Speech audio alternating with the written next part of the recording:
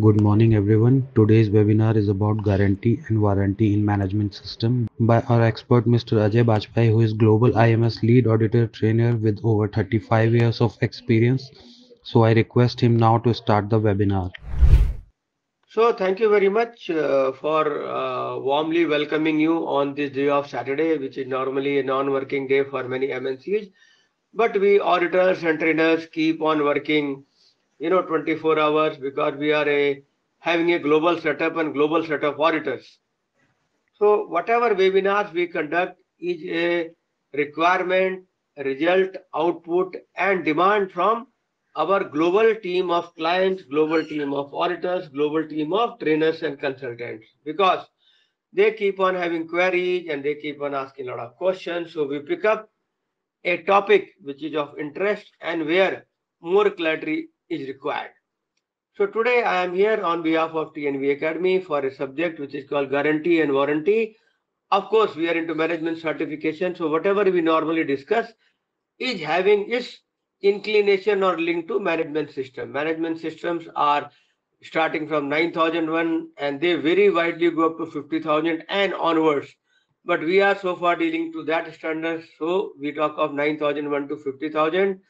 So which is the energy management system. So let's have good energy at the end of the week and start with the concepts and needs of customers. See, guarantee and warranty globally. Let me make a statement which is called disclaimer clause. In this particular presentation, I am not claiming, we are not claiming any difference or correct definitions of guarantee and warranty, because globally for many decades this terminology is being discussed and still being debated. What is guarantee, what is warranty, how the differentiation is there. So different entities, different authorities have got some different various opinions on this. So I am only going to discuss some concepts which are related to our management system certification and maybe of use to our customers at large and maybe the trainers and consultants who are into management system certification. So first of all, the concept. See, guaranteeing and warranty of a product or service is the one which we all understand. Uh, a seller will give you guarantee or he will give you a warranty. But when we look at it, it gets related to complaints. If a product purchased today or for service today, for example, I install air conditioner in my office cabin today and it does not function. So naturally I have to make a complaint. So that complaint to the Deccan or Voltas or any other company, LG for that matter, will be covered under guarantee and warranty schemes. Okay. So this is what we need to understand. Then satisfaction level. These organizations who come to us for providing services for maybe internet services, Geo or Airtel or other VSET and so on, they ask us for their satisfaction feedback. We as a certification body training organization look at satisfaction level of customers. If that again goes down, if it's not happening correctly in the positive direction, again it boils down to the guarantee and warranty terms and conditions. Rework. If a serviceman from LG is coming back to my office again to do some reworking in the operation of the air conditioner of mine, where the temperature control is not working effective or remote is not working, so he replaces it, or sometimes the entire piece gets rejected. All that falling in line with the guarantee and warranty schemes, which are there into various management system clauses, starting from context of organization to the continual improvement clause of management system standards. If you try to look at definition of guarantee, guarantee serves as a promise, means the service provider or the product manufacturer makes a promise to the buyer. If I am the buyer of the air conditioner, as I said, that in case the product is below quality means what? They have said that into peak summers, their voltage AC will give me good cooling at 16 degrees centigrade. So that is what is their promise for me. Then they say if it did not happen, it will be repaired. Their service team will come. They will repair the air conditioner. They will repair the remote. They will remote the windows. They will repair the filter. They will remote the set-top box or whatever the voltage control system. Or they will replace it, or the money deposited will be refunded. I have paid 45,000 for the air conditioner of 1.5 ton of the LG. If it is not at all working correctly as per their promise, my money will be refunded and I may go on and select another company AC. So that's what is the definition of guarantee. Now let's look at the definition of warranty.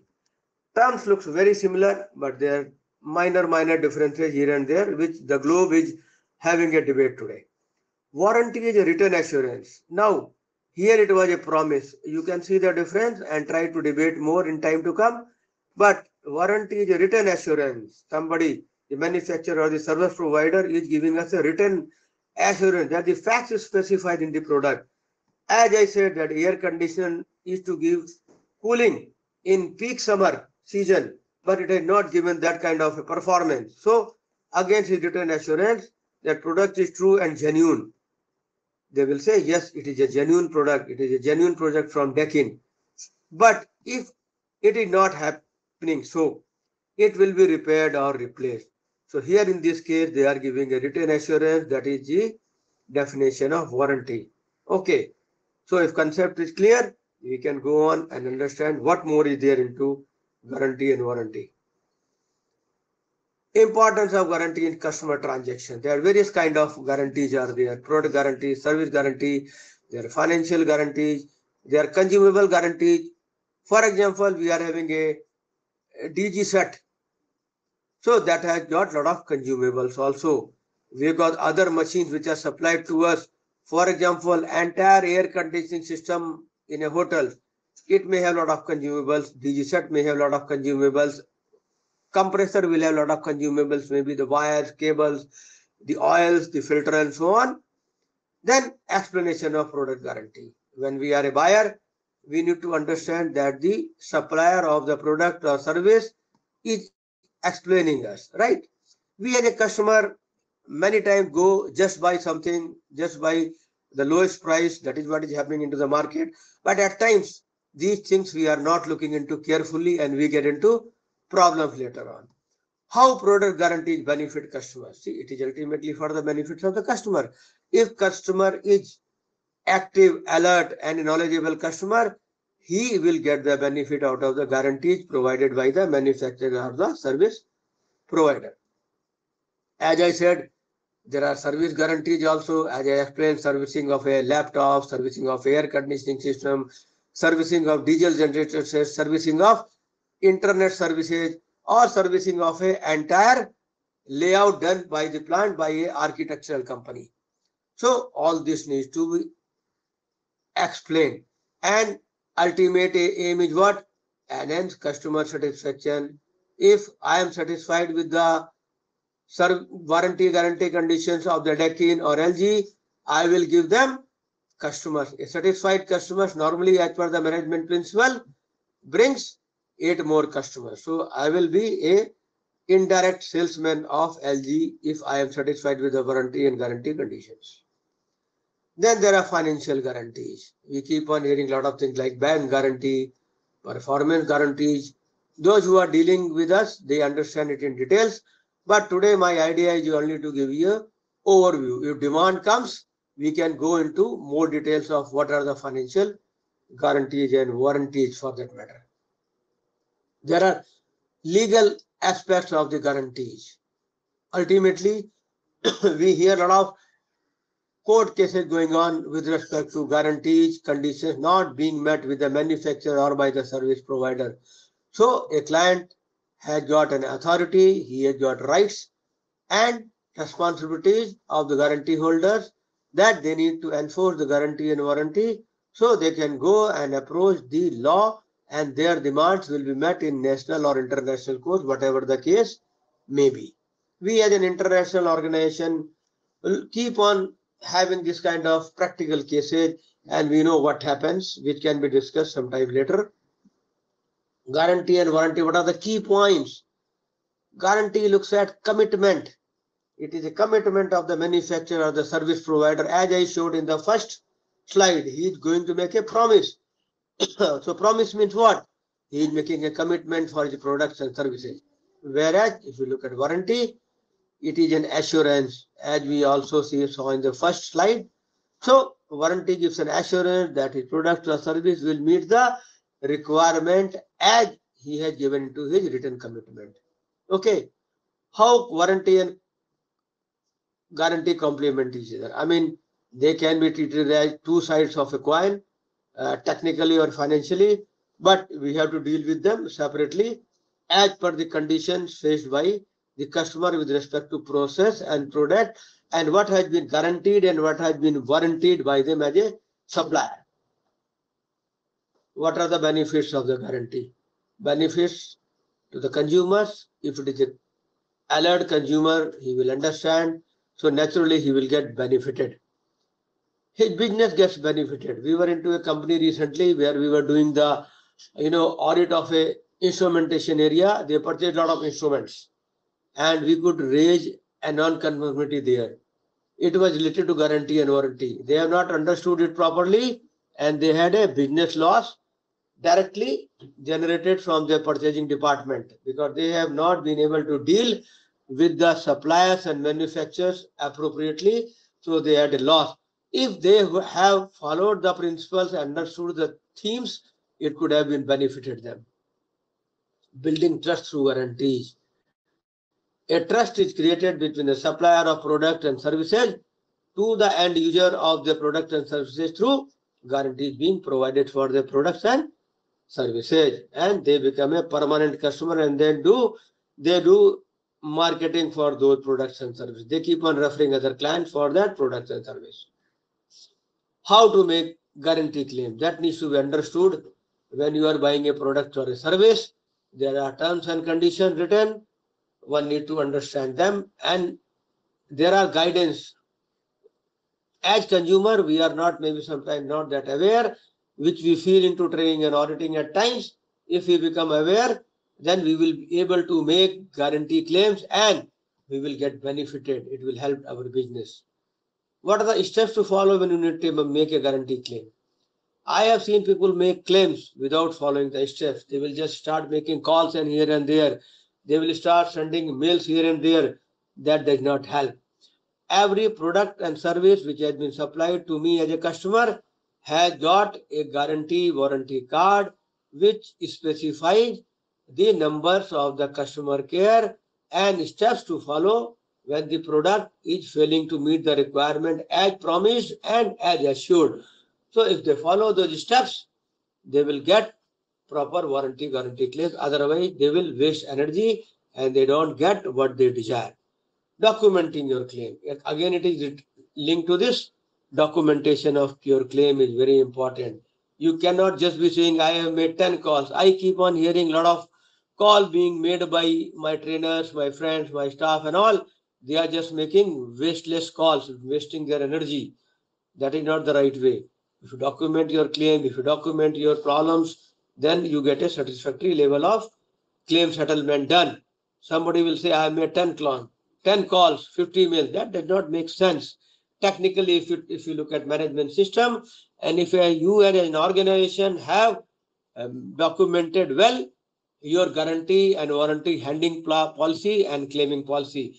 If you are a large buyer and supplier of instruments, equipmentation, and you are further into your supply chain activity, then you need to understand the concept of guarantee and warranty very clearly so that it benefits your business and you are able to document it appropriately and your claim settlement is done as per your expectations and you don't waste energy unnecessarily. Common misconception about guarantee. There are various misunderstanding, misconceptions, so that need to understand adequately when you are going to have a buy or purchase of services and products.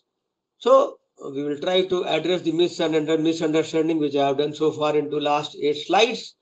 So we should not be going by the talks in airs, the feelings and feedback coming from left, right sides.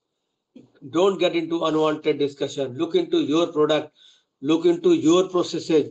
Understand. I can give you a very clear example of my old, 25 years back. There used to be, the intercom systems were there. I was working in a factory as a manager engineering. where my preceders, my old manager engineering teams have tried to install the intercom system into the company. But three companies have come, they have failed. My MD called me and I said, Mr. Ajay, we are having a large setup now. Our strength is increasing, our departments are increasing. So we want to have a setup where 50 plus intercom system can be installed into the company and it works. We have tried 3 times, but we have failed. So this was a myth and this was a misunderstanding by the entire team. I, along with my team, took the challenge and we have installed finally in 2 years a system which has 100 you know, telephones connected into 68 departments because we have gone into the depths and understood the system of intercom properly, and we have not rejected the company unnecessarily, and we have become a successful user because we have not gone into the myths and misunderstanding. We have gone into the marketing department, technical department. We had a set of meetings with the suppliers and we have understood all this, and we have successfully run those systems for next 5 years till the technology change. So that is a good example which I myself with my team has implemented. We always encourage customer to be informed and assert their rights. It is very important to assert your rights as a consumer. There are so many forums available today, but we don't encourage customers to go to forum straight away. Let them follow the steps as I said into the last slide, and we encourage the consumers to understand the concepts. Don't go into misconceptions. Don't just talk here and there with the neighbors, with the friends, with other technical teams, with other CB teams, training teams, and so on, but with what they understand. Please use your own intelligence with respect to what products and service you are going to have a manufacturer or supplier and where in the supply chain you fall. And then you assert your rights correctly by using your intelligent this thing, by following the management principle, PDCA, and so on, and become knowledgeable and intelligent customer, and then you will achieve what you are aiming to achieve effectively, intelligently. See, one of the biggest problems, as in relation to the last slide, we need to understand the guarantee terms.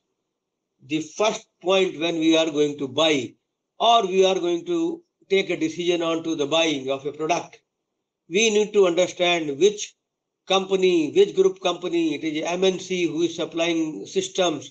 It is a MNC who is supplying, us the machines and equipment. What are their warranty and guarantee come? Let me tell you another example. I was in Malaysia a couple of years back. Few of my friends, when I was visiting there, they said, sir, we want to get some very good photography and videography system and some high-end laptops from there which are available there. When I went into their market and I have done some survey in the evening when I was free from the audit and training, I have understood that these services and warranty guarantee terms, I will be finding difficulties. In fact, my friends will be finding difficulties in the implementation of these claims in Indian market, though they were not clear on to terms and conditions. So I could buy only one product. I was supposed to buy some 8-10 products because those terms and conditions were not suiting the Indian market service providing from those manufacturers and suppliers. So it needs to be understood very clearly. So don't get jumping into the low pricing, high end market, big claims of the companies. Use the intelligent methods as I have tried to explain in last 9 slides. Understand these terms and conditions. Do they suit you? Do they suit your office? Do they suit your TNB group of companies office and other associate offices?